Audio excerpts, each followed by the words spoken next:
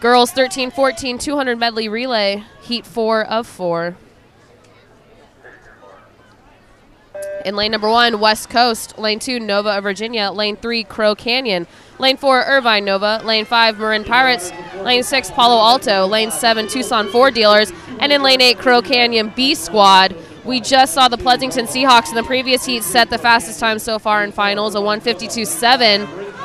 That would have placed them in the top 3 here going into the finals heat.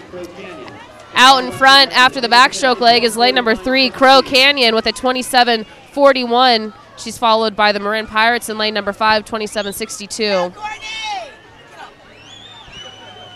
This is the final heat of the girls 13-14 200 medley relay.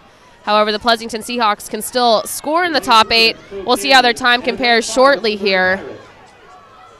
Irvine of Nova in lane number 4 entered with a very fast time, 1:44.12, followed by a few 1:52s. So we'll see how close they get to that. But right now, the touch is between lanes 3 and 5. That's Crow Canyon in 3 and Marin Pirates in 5. 58 point for both of those squads halfway through this relay.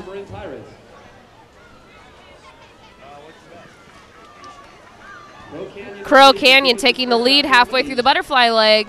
She's looking to be about a body length ahead of the Marin Pirates in lane number 5. Great race for third going on between the rest of the field. Up there in the top of your screen in 8 is Crow Canyon B Squad trying to round out the third place position. The anchor legs are in the water, and it's Crow Canyon with a substantial lead halfway through this freestyle leg. Still followed by Marin Pirates, and a race for third going on. Crow Canyon B Squad at the top, Palo Alto in 6, Irvine Nova there in 4.